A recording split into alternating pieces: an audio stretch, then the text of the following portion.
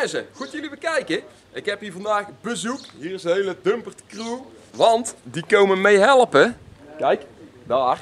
Ken hem. Die komen namelijk mee helpen om een zeepkist te bouwen van onze brommobiel die ik pas heb opgehaald.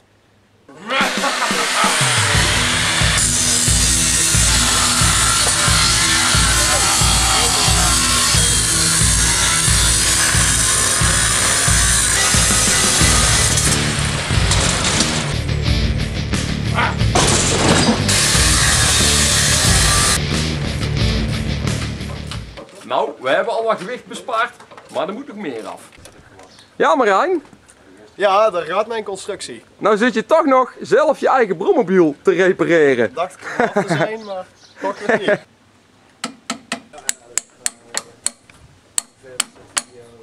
De achteras is weg, die ligt daar. Alleen we zitten met een gewichtsprobleem, want het hele ding mag maar 80 kilo wegen. En tja, dit weegt al aardig wat. En deze vooras die weegt al 56 kilo. Dus dan moeten we toch iets gaan verzinnen. Of niet? Zeker. Ondertussen wordt hier al driftig gesloopt. Hier hebben we nog een asje van een vouwwagen. En dat lijkt wel een stuk lichter. Er zit ook geen remmen en zo in. Wel geveerd. Torsieveertjes.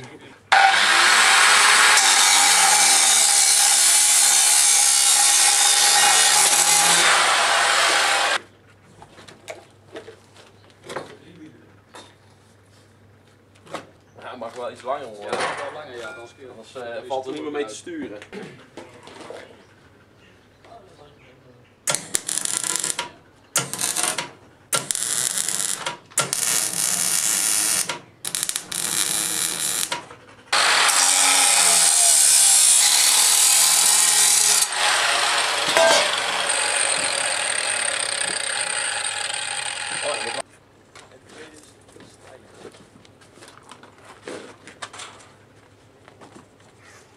Nou, hoe gaan we die wegen? Dak erop en klaar. Een heleboel slijpwerk verder. We hebben hier ondertussen al een paar asjes aangelast. Daar komen kruiwagenwielen op in plaats van onze hele luxe wielen die we eerst hadden.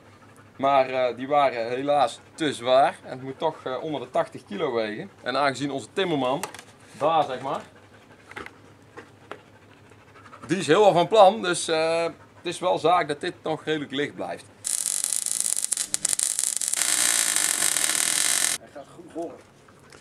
Kijk.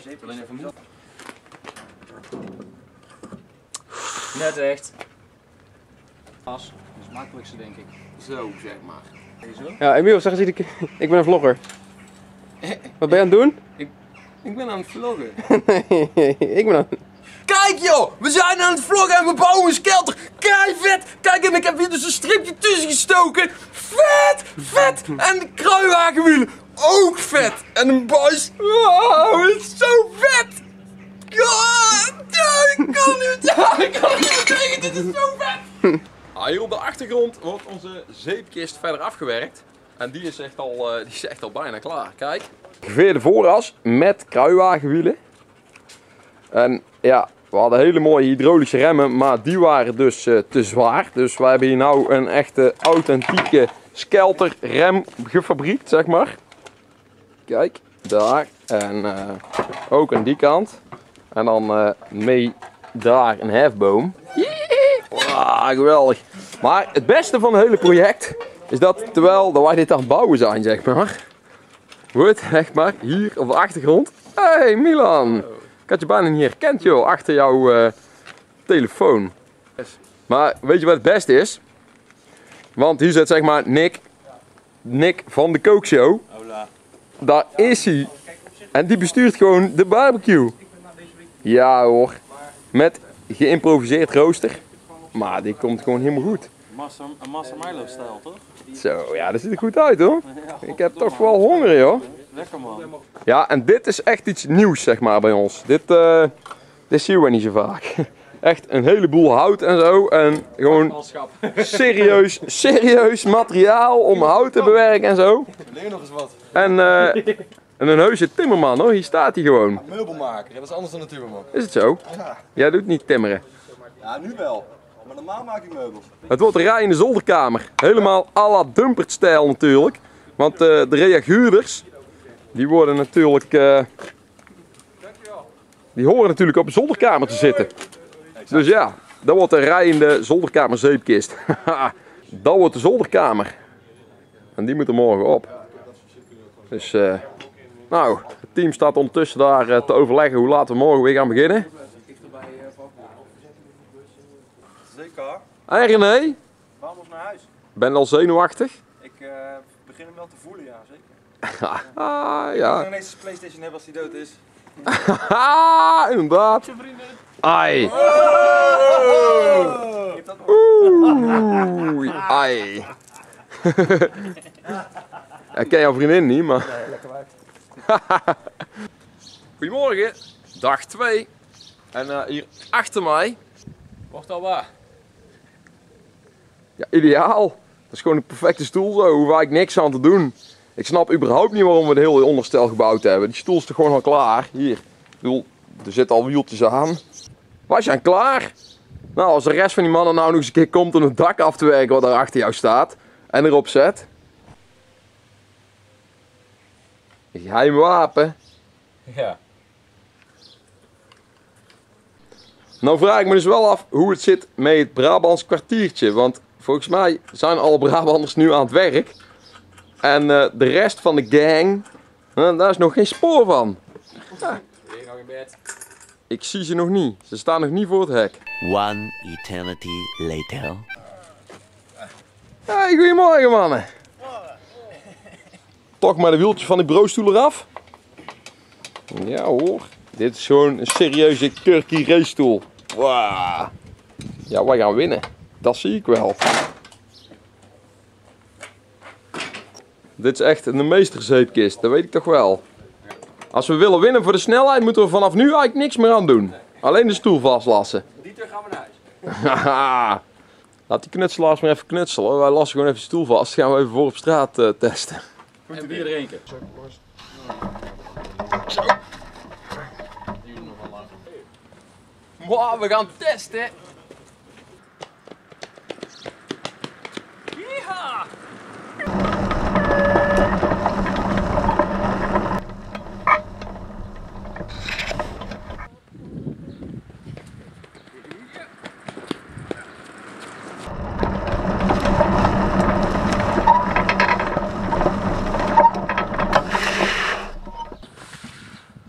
Zo.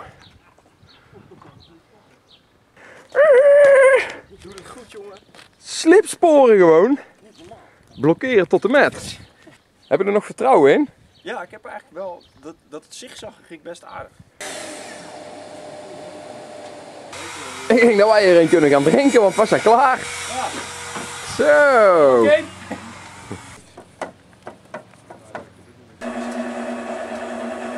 Ja, en nou hebben we hier unieke beelden.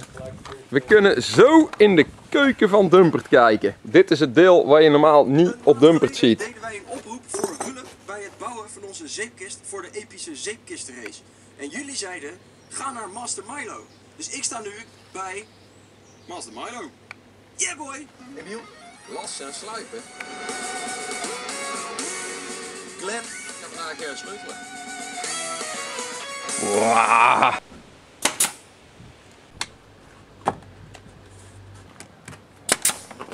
Gewoon door.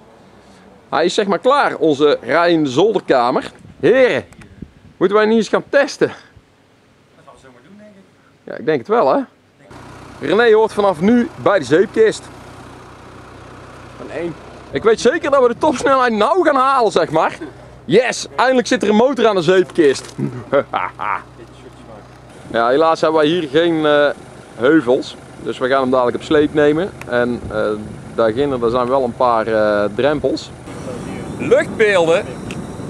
Materiaal, wij hebben er eigenlijk ook zo een. Maar... Misschien moeten we er toch maar een keer mee gaan oefenen.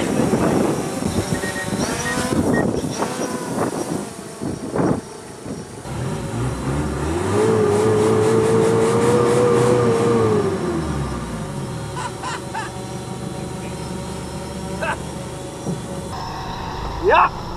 Ik beweeg!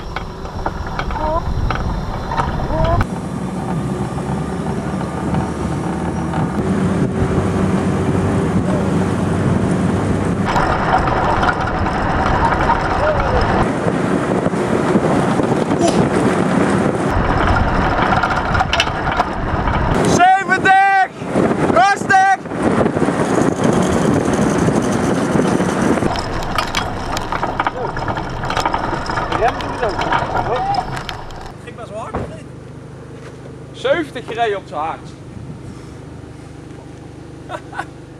En? Nou ja, hij is op zich, dat ding is niks mis mee. Volgens mij ging het best goed. De rem was ook wel echt soepeltjes. Volgens mij kwam hij nauwelijks los, of wel? Nee, helemaal niet. Nee, hij lag, de wegling is goed en hij stuurt gewoon. Dat is goed.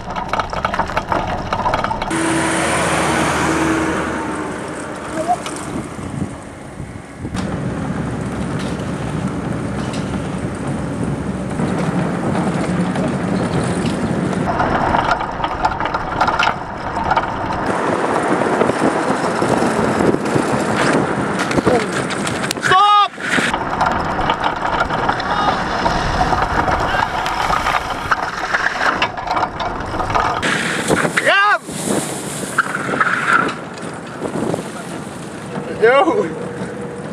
Denk ik best net goed eigenlijk. Het is even spannend. Jij reed de handen, hè? Ja, maar ik vond het eigenlijk goed. Nou, ja. Ja, mooi man. Volgens mij is het gewoon een succes. Onze zeepkist is helemaal goed, denk ik, of niet? Nee, ik vond hem echt fantastisch. Ja, mooi man. Materiaal. Hij stuurt goed. Hij rent goed volgens mij. Ja. Nou, de opbouw er nog op. En dan kunnen we naar Limburg, denk ik. Een berg zoeken. Ja, want de sleepkabel die moet er dadelijk natuurlijk niet meer aan. Hey, bedankt voor het kijken en tot de volgende.